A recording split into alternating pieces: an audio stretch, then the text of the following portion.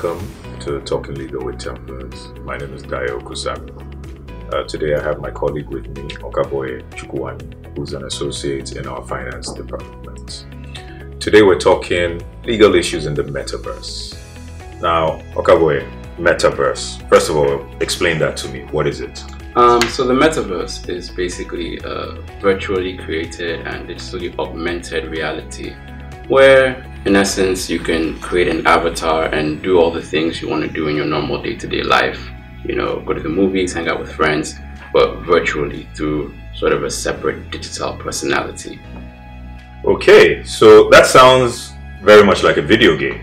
What's the interplay with this and the real world, and why are we talking about it as lawyers today? Yeah, I mean, there are many people that think it's video gamey, it's too techy, but it really depends on who you ask.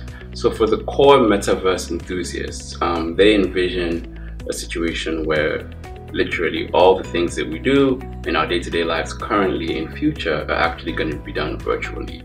You know, eating, going to the movies, hanging out, working, trading, everything we do is going to be done on this virtual world, virtual platform. And they see it as sort of the next step in, you know, digital reality after the era of smartphones and the, you know, the internet revolutionized the world in the early 2000s. Now we go into the Metaverse, really, where we transform our digital existence. But that's for the core enthusiasts. So it really, you know, depends on whose perspective you look at. For businesses today, they might look at the Metaverse as, you know, a next platform for investment, you know, sort of similar to how currently everyone's trying to invest in like emerging markets. After that, you know, you go into the Metaverse. So people might be looking at like real estate investments, right? They be thinking, oh, can we buy property in the Metaverse? Can we, you know, make asset acquisitions in the Metaverse? Things like that. For people like cryptocurrency enthusiasts, they might be looking at the Metaverse and say, well, in the real world, we're competing with, you know, traditional banks. We're competing with traditional currency, fiat money to sort of make our way into being, you know, traded and recognized. But in the Metaverse, we can be the dominant currency tomorrow. You know, Bitcoin can be the Metaverse currency, or Ethereum, or whatever, you know, cryptocurrency is able to take hold of the Metaverse before everyone else, right? So they might be looking at it that way. And then for maybe like artists, they might be looking at, you know, NFTs, non-fungible tokens, which are all the rage right now. They might think the Metaverse is the real platform for NFTs to really take place and flourish, because, you know, if you're talking about like digital art, digital ownership, what better place than, you know, a digital world? Okay. Right? Yeah. All right. There are even a couple of Metaverse lawyers now, you know. Really? Okay. So we're going to touch on that. Thank you for that clarity. Okay, Okabonye. So that's very informative. So we've got Metaverse real estate, we've got art through the NFTs, and you've even talked about Metaverse lawyers.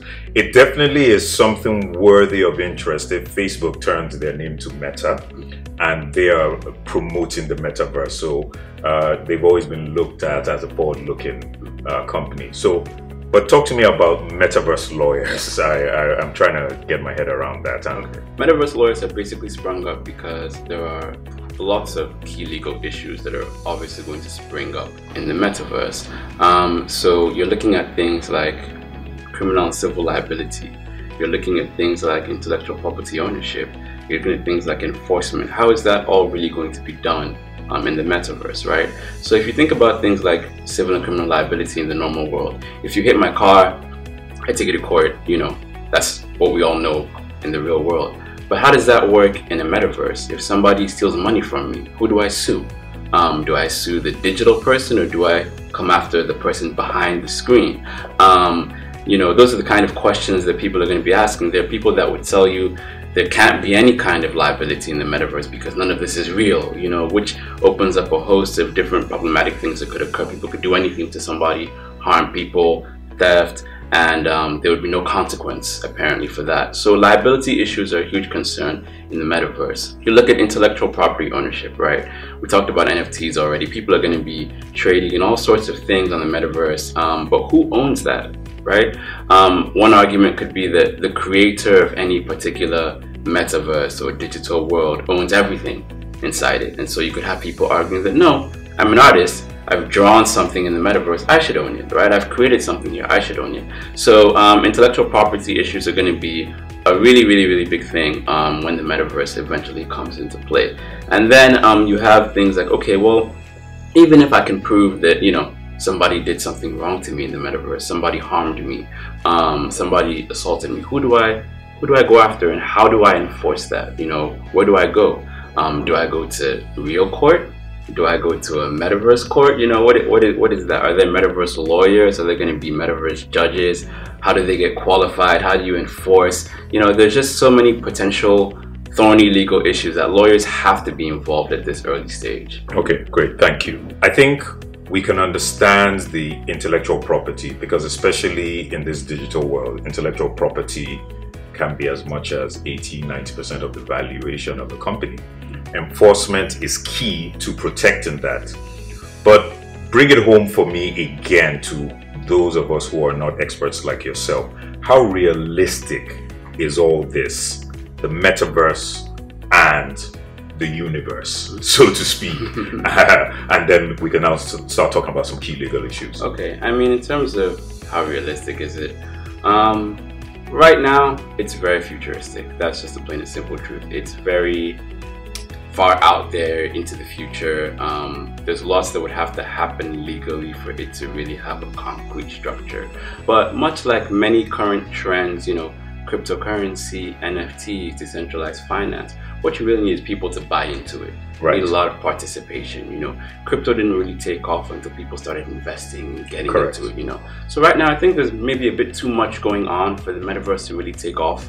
It may just be sort of limited to maybe video games and some other things, but you know, people are making moves right now. I mean, a week ago or so, MTN bought some property in the metaverse, so people are making moves now. You know, early stage investors might want to move now, but it's still a bit, you know, too futuristic right now. No, but I like what you said. MTN, which is the largest mobile network in, well, Nigeria and possibly Africa, has bought property in the metaverse. Yep. Meta, formerly Facebook, has set up a metaverse. Yep. So while it's futuristic, you're right, you've made a point. I remember hearing about cryptocurrency 10 years ago and I rolled my eyes, and now I wish I'd bought more of that, right? So it's about getting ahead of the curve and identifying these issues. So futuristic, but it is here, isn't it? Yes, and there are actual metaverse transactions going on now with the biggest tech companies in the world. Absolutely. Currently in 2022.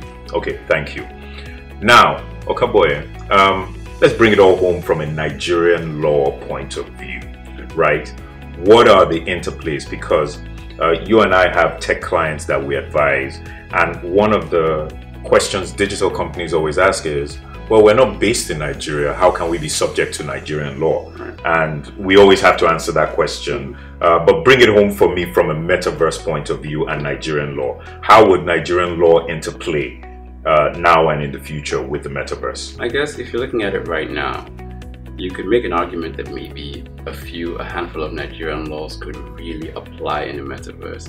You have the Cyber Crimes Act 2015, and you have the Nigerian Data Protection Regulation, which was passed in 2019.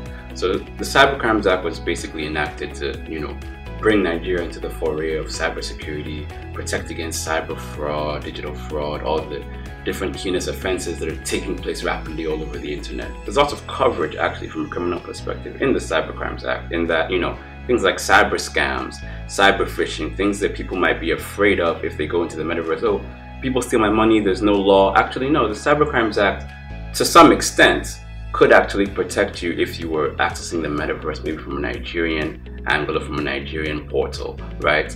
And so there is some coverage in that regard. And you look at, you know, data protection and privacy, which is a big issue, you know, very big. Even for Meta, formerly Facebook, you know, we know how involved they were. From a data protection angle, the NDPR, the Nigeria Data Protection Regulation, would definitely protect and cover any Nigerian personal data, you know, data that can be used to recognize an individual, like your name, your birth date, all that kind of information that you submit maybe when you're creating your metaverse avatar and profile. That information will be protected, and you can enforce if anybody, you know, breaches your rights under the NDPR. But outside of that, it's difficult to see how most traditional laws, which never contemplated a metaverse, you know, would apply. You know, even look at the definitions of what is a legal person. It's usually a natural person, not a virtual person. So most laws just don't cover the metaverse currently.